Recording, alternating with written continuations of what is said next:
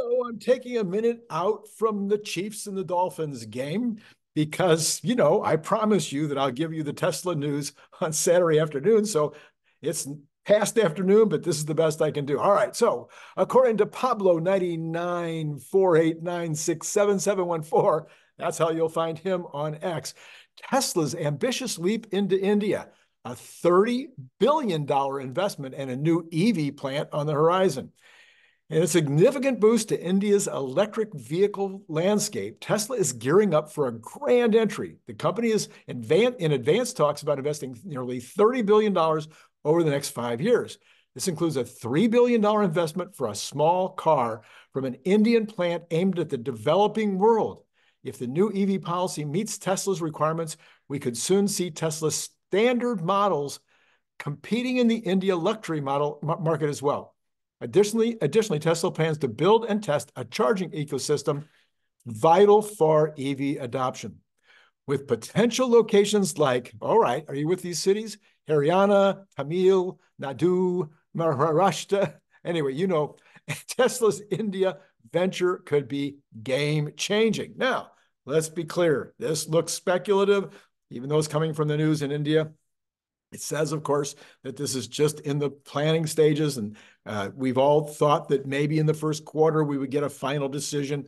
But anyway, I thought it was important that I at least bring you this news, even though it's still very speculative. I know I would never bring you speculative things, would I? Anyway, this is Randy Kirk. Please like, please subscribe, please hit notify.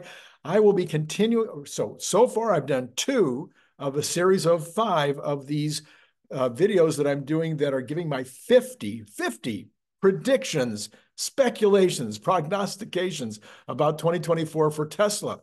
2 of those are already out today. I'll be doing either 1 or 2 of them again tomorrow. Tomorrow night, I will bring you the news like this. Sometime I'll break away from the games again, although I guess there's no game in the afternoon tomorrow, so that'll make that easy. And then, so you want to hit notify so you're reminded about all that. I really want to hear from you with regard to this 50 different predictions, looking for your comments with regard to those predictions, because I spent a lot of time and energy and thought in those predictions, and I want to see what you think about them. All right. And then, of course, you want to buy one of these. All right.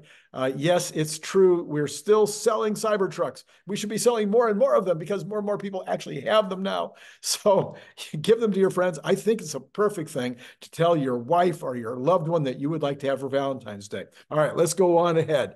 We have Baird over at TipRank saying, load up.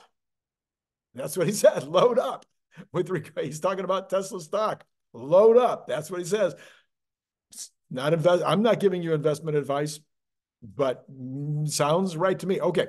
Larry Goldberg today laid to rest the general understanding by almost everyone in the entire community, including me, that Tom Zhu had said that the Mexico plant would have 5,000 bots and 5,000, Optimus bots and 5,000 employees, about 50-50 split.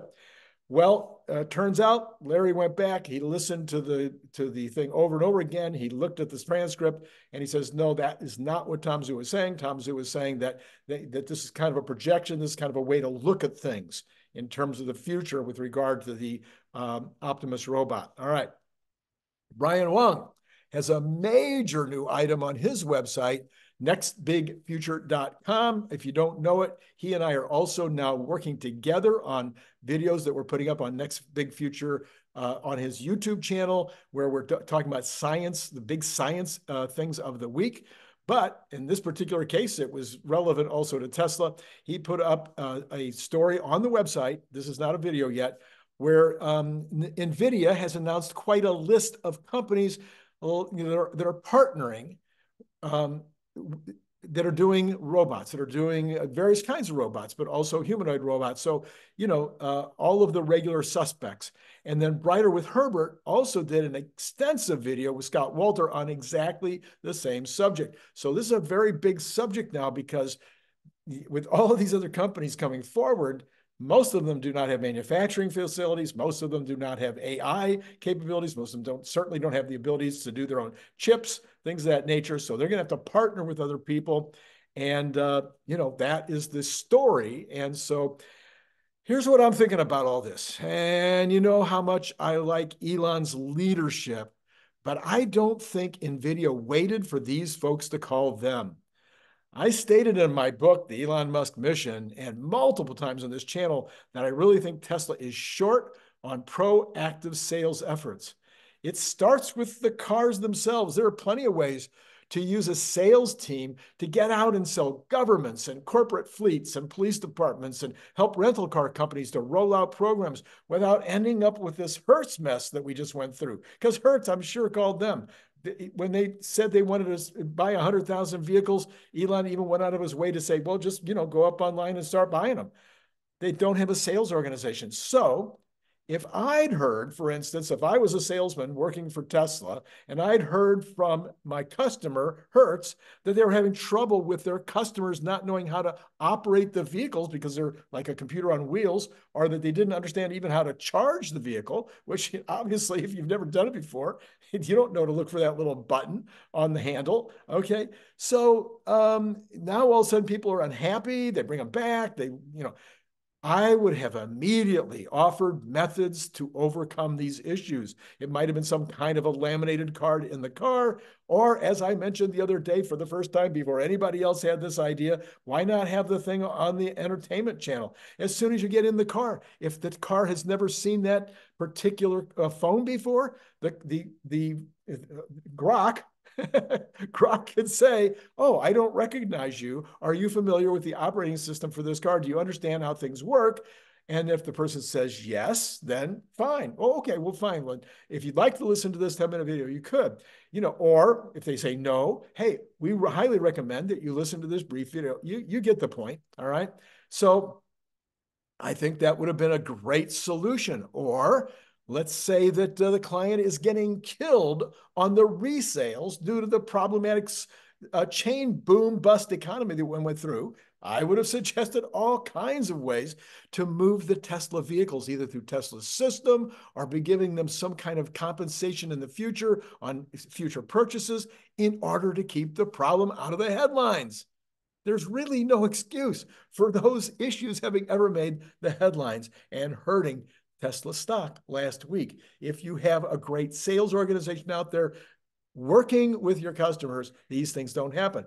But I don't know for a fact that they don't, but I do suspect that Elon's disdain for advertising and for PR departments extends also to salespeople.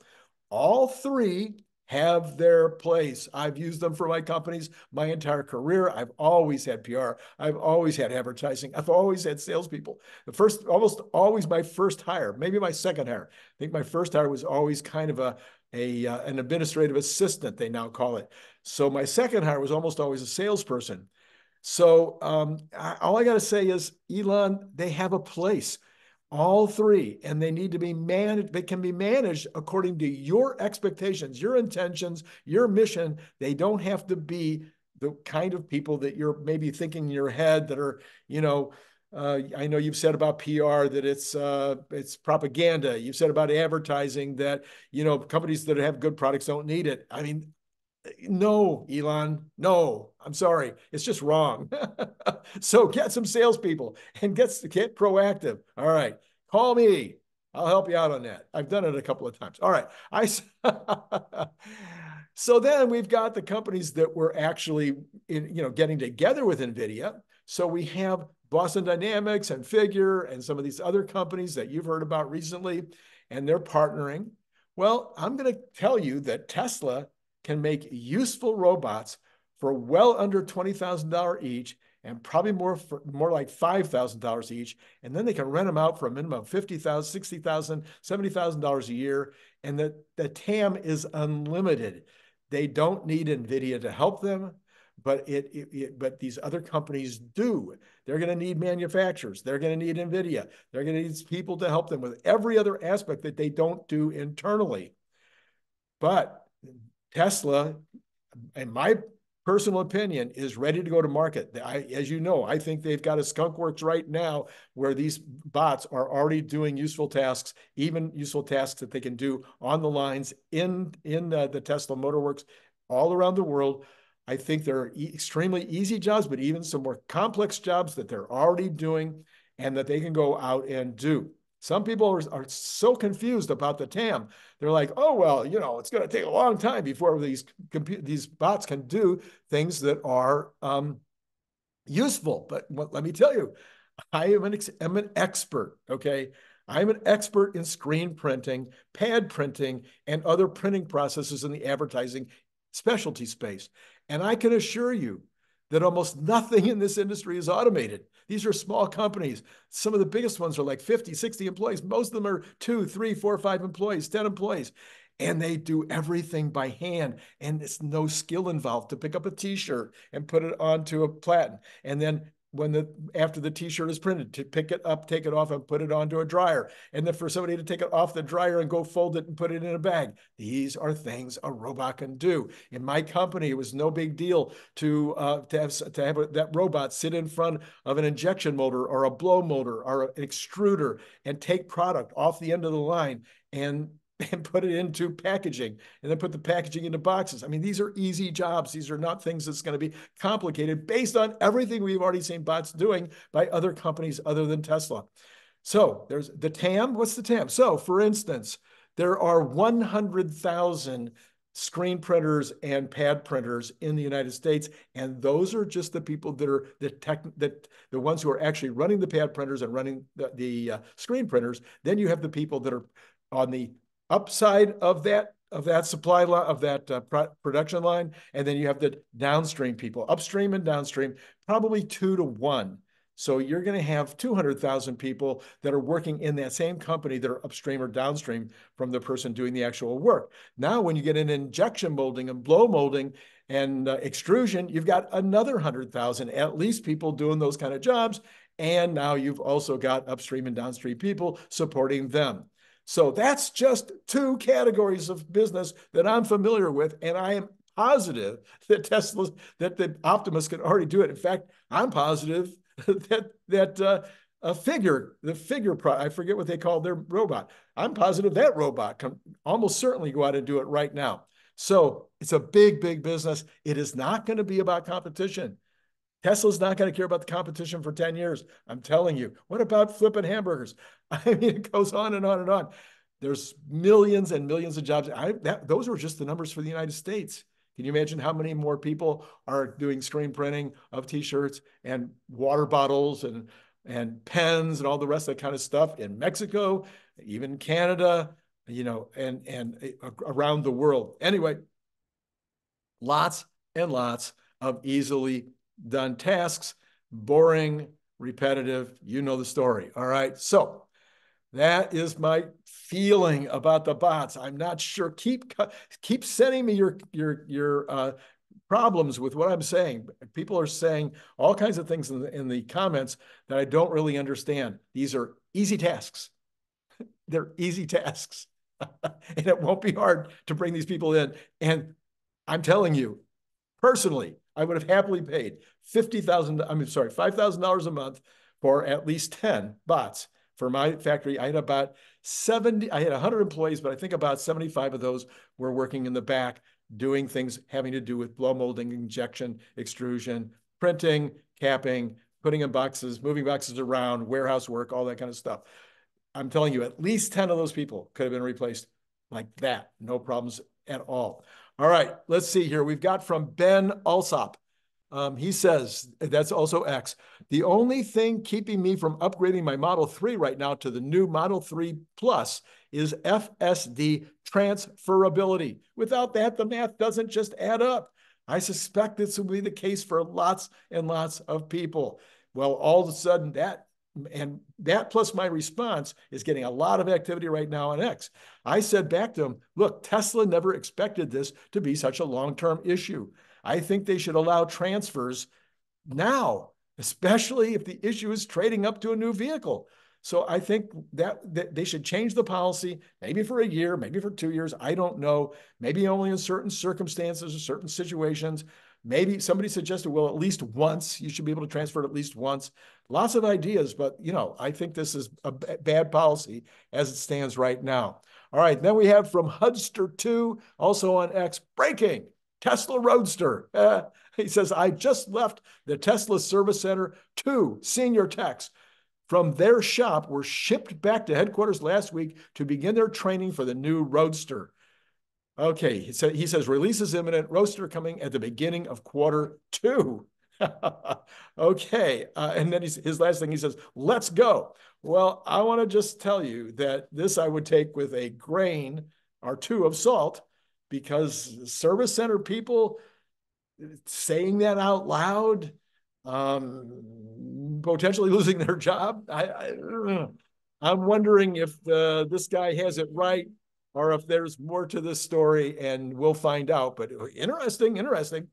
Well, here's my last thing for today. Did you know that Tesla is the 10th largest automaker by revenue and is likely to be the number 7 by the end of 2024? And it's only a matter of time before they pass Toyota and Volkswagen and the rest. In fact, it's not even a matter of that much time before they pass them by revenue and even by unit sales as well. All right, so if you haven't done it yet, please hit like, please hit subscribe, please hit notify, please get your Cybertruck, join Patreon, and go back. I'm going to put the cards up for the first 2, okay?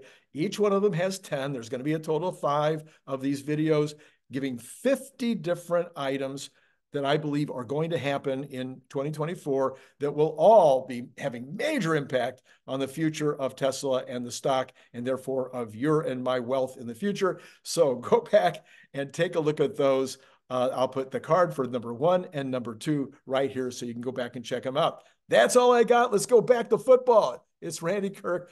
Been great talking to you.